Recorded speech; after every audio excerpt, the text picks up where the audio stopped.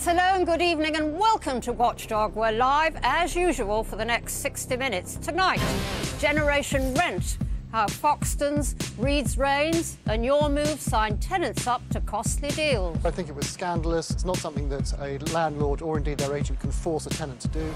There is a redress scheme in the lettings industry. I get my facts absolutely right. Yeah.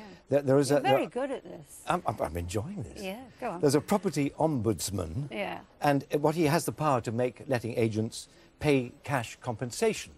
And this is a very big but. Yeah. It's only entirely voluntary, so you don't have to join the scheme. So these guys obviously didn't. Right. But there is some good news, isn't there? There is some good news. The government have now announced that all letting agents must join this scheme, however, whatever size they are, small, big, whatever. Yeah. And whatever decision the ombudsman makes, they have to abide by that decision and pay the people back. So, there's one bad bit of news, is the law hasn't become law yet. And the government haven't told us when it's going to be law. So if anyone from the government's watching, please make it law. But it does mean that if you go to a big letting agent now, a proper, an established name, you're going to be OK? Well, one would have thought so, but unfortunately that's not necessarily the case, which your team, and wonderful team, and I found out, because you don't have to be licensed. You don't have to be qualified necessarily. OK. Yeah. Let's take a look at your film. Oh, my film. Another one. Generation Rent, they call it. A whole swathe of society denied the dream of home ownership. 3.8 million people now rent from private landlords or letting agents, and the number continues to increase.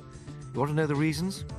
Look at the rising cost of living, or the banks who aren't lending, or if you can bear it, look at house prices, which, once more, are on the up. Some tenants are being ripped off by letting agents who charge unjustified and excessive fees. The lettings industry urgently needs to be reformed and regulated. That's according to the property ombudsman, who's seen a rise in complaints. So for many, renting's the only option. But for too many, it's a bad one. The property ombudsman, which regulates the housing market, received more than 8,000 complaints about letting agents in 2012. More than double the amount it handled 5 years ago. But things are about to change, or so we're being told. Yes, after years of campaigning, ministers have finally listened. A new law means all letting agents, however small, will have to join that redress scheme we've just been talking about. It's not voluntary, it's a legal requirement. Well, that should be the end of the problems in the letting industry, right? Wrong. Meet Darryl Croft. He part owns, part rents his apartment in London. It's serviced by a regulated property management firm. But that doesn't stop them charging whatever they want in maintenance fees. The service charge when I first moved into the flat was £62 a month in 2009. Now, it increased then the next year to £85 a month.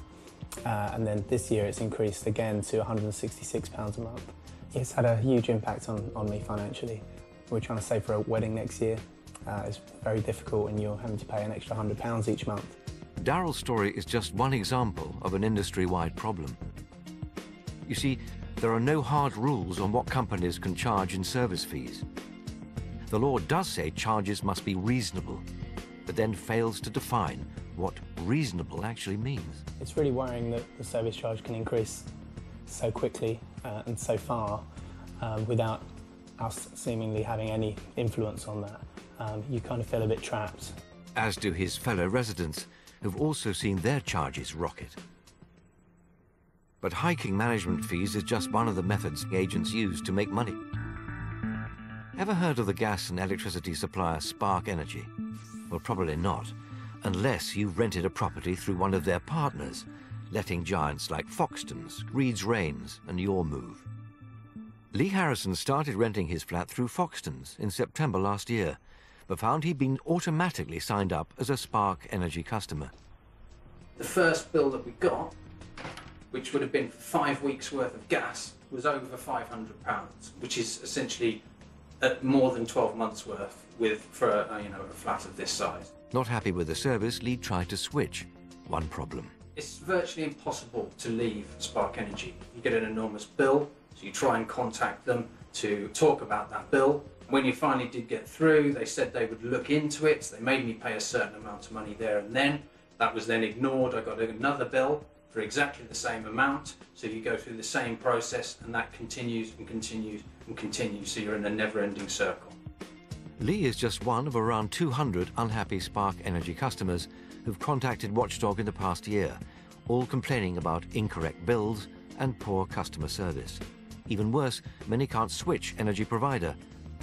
Because of the problems we had with Spark Energy, we then looked into the contracts, and it was then that we saw that in the Foxtons contract, that Spark Energy were written in as the supplier that you had to use. And it felt like we were being held to ransom. OK, let's take a look at that clause in the Foxtons contract. The tenant agrees that all accounts for gas and electricity will be through Spark Energy. We found similar clauses in rental contracts with Your Move and Reed's Rains. The tenant understands that at the date the let commences, gas and electricity will be supplied by Spark Energy Limited. So what's in it for these letting agencies? Well, surprise, surprise, they get paid commission by Spark Energy for the tenants they sign up. Lucrative then, but are they allowed to do it? I think it was scandalous. It's not something that a landlord or indeed their agent can force a tenant to do. If this was to going on, it would be an outrageous abuse of the influence that a letting agent has at a vulnerable time when a tenant is signing up for a new property. Strong words, but do the authorities agree? First, we asked the Office of Fair Trading, who told us the tenant should have the choice of supplier, although he may be required. Then we asked the energy regulator Ofgem, who went even further.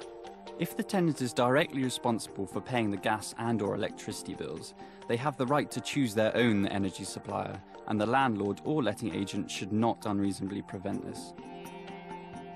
The big question then is this: will the new legislation, which covers the smaller players too, make any difference? Well, the letting industry has for some time been described as the Wild West of the property market, and whilst these new regulations are to be welcomed, it's only a step towards full regulation, which the industry has been pressing for now for some 10 years.